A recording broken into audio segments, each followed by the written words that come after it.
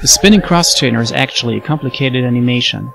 It has different parts which are connected to each other and should all move smoothly. You kind of succeed in connecting all parts, but the proportional movement of the spinning wheel is hard to do. Yet the iron connected to the wheel is moving as if following an invisible path. And it does follow a motion path. I will show you how it works in OpenToonz.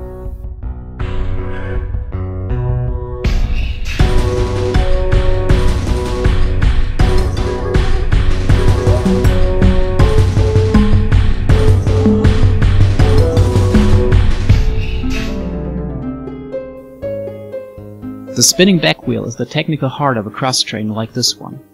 If you fail to draw its movement both proportionally and circularly, it won't look too good. In this animation is created an illusion. Why? Because there really is no spinning wheel. I have drawn an image of the letter P which is turning around by 360 degrees. To complete the illusion, an iron is parented to a motion path. A motion path is an individually predefined route drawn by hand to which an image is assigned.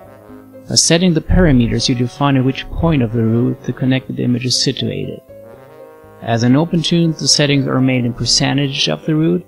It allows you to define exact time proportions and make a smooth animation. And it's much easier to do, especially for a complex geometric figure like a circle. So let's draw a motion path and assign it to the cross-trainer. It is already done for this animation, so let's take a look and recreate. Open the schematic window. I parented an image of an ellipse to the iron.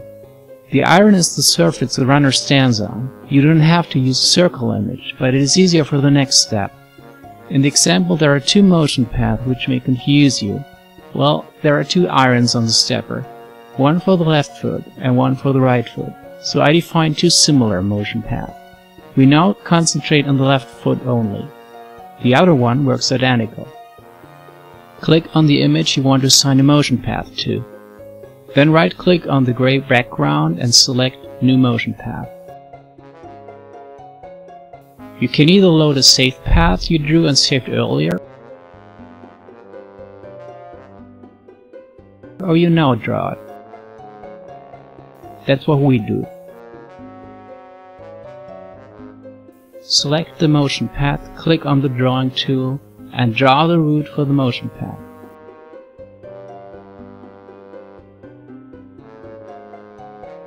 Save it. Now we define the positions on the motion track for the frames. We need to define at least 2 frames to have an animation. In this example I defined many more. The first one is 0%. We go all the way down to 100%.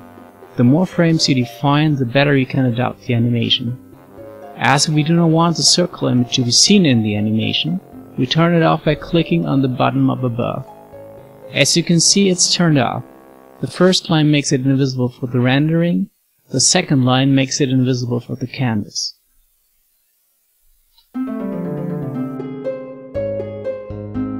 As a circle is hard to draw, it is comfortable to have that circle image. Select the motion path, click on the drawing tool, and draw the route for the motion path.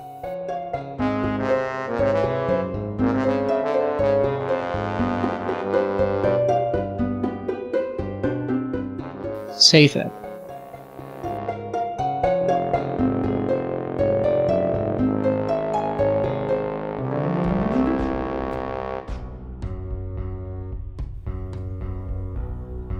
Thank you for watching this video, and keep going.